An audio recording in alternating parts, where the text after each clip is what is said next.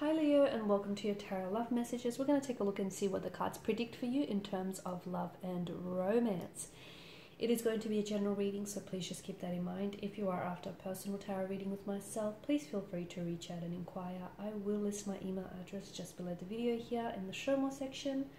Otherwise, guys, this reading here is intended for Leo, Ascendant, Sun, Moon, Venus, Rising, and those of you that are cross-watching.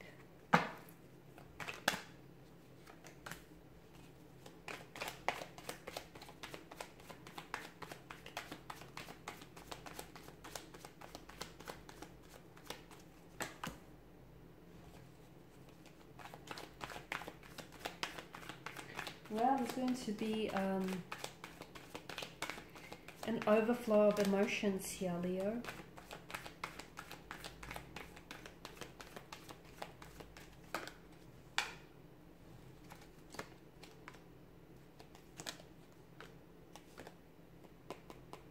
Interesting. Okay. Bottom of the deck, you have Justice here. I feel like there's a certain situation here, romantic situation, or a certain connecting energy, and this person feels like they're your karma. It feels like maybe your, whatever it is that's going through, whatever it is that's going on with this person, and whatever, you know, is happening between you and them is karmic justice. You're kind of, it's a way for you to clear or pay back some of your karmic debts. That's what it feels like. Now, to me, the Ace of Cups is some sort of message or communication which is going to elicit a very strong emotional reaction in you or in this person. Something you might say might bring someone to tears. Something someone might say and communicate with you can put you in a very strong emotional state. It may reduce you to tears. It may have you feeling very overwhelmed, very sad. Just, you know, there's a lot of emotions going on. I feel like this is someone who typically is cool, calm, and posed. Someone who's very collected, someone who typically I feel like is, you know, they have their emotions under control. So when they react in this way, it's really going to feel overwhelming. It will really feel out of character for you. So someone here is pushing your emotional buttons, you're pushing their emotional buttons. Something someone says, or perhaps something you say here, Leo, is going to evoke such a strong emotional response. Wow, it feels very big though. It feels like they may be dropping a bomb here, a secret confession of some sort, some sort of news here. Could have something to do with them, could have something to do with you and this connection here.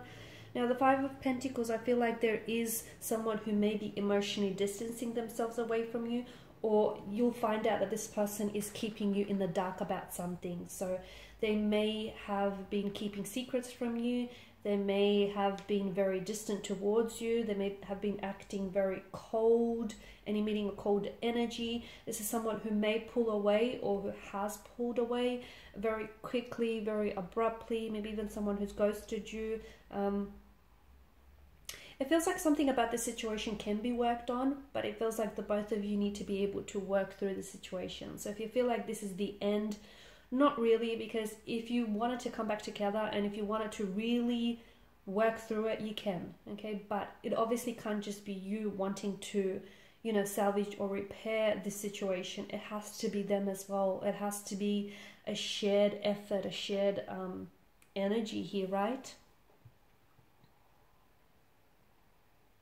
Now, the Four of Swords, I feel like someone here needs to pull away or will be pulling away purely because they need that space, especially that mental space to think about a situation or to think about what was said or what's really going on with someone here. And I feel like, you know, you as an individual or they will truly benefit from that space and that distance here, because the Four of Swords is a wounded soldier who lays at rest here. And this is a card of withdrawal. It's a card of taking some time out to recuperate here. Okay, it is a feeling of stress and anxiety, feeling very overwhelmed or even overloaded with something here. But it feels like maybe this thing is not as bad as it seems, or not as bad as you're making it out to be, purely because sometimes, you know, sometimes we believe things to be worse than they actually are here. So it's more to do with your mental state, because by sort of contemplating a situation in a very calm way, you'll be able to see the logic or how to resolve this. Okay, so if you panic here, or if you respond with this fear and anxiety, it's definitely going to worsen the situation.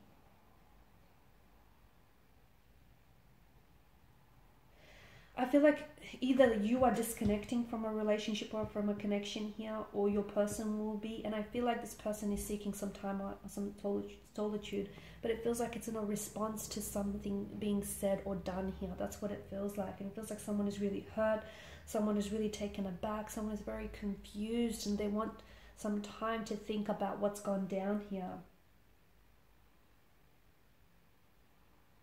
So it indicates some, someone needing some introspection, someone needing some clarity here in order to help you when you both want to reconnect here. The Nine of Pentacles, this is you needing to do, to put in some work here, you needing to prioritize yourself here, and your happiness and what's best for you here. Now, be careful with the Knight of Swords energy, because it is an energy that tells us that there may be room for miscommunication or misunderstandings here. It is an energy that is very charged. So I feel like someone here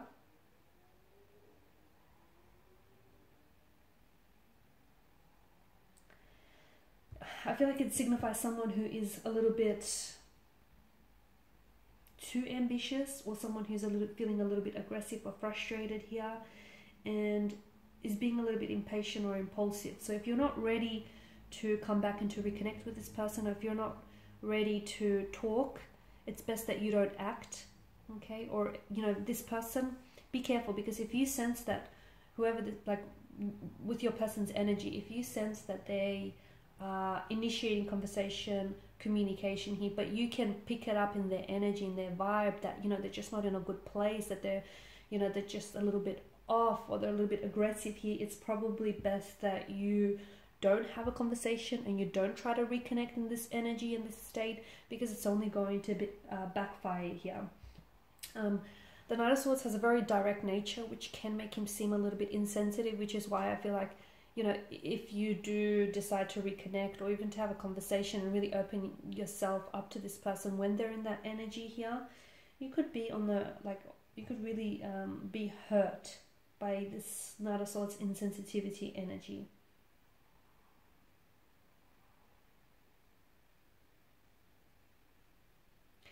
The Knight of Swords could also indicate that someone here is thinking about leaving or departing this connection very abruptly. So they may have ghosted you, or they may be thinking about ghosting you. But it could also be a card that tells us that in order for you to stay together with someone, you have to keep fighting for each other. You have to keep fighting for this connection here. Keep fighting to try and make this work.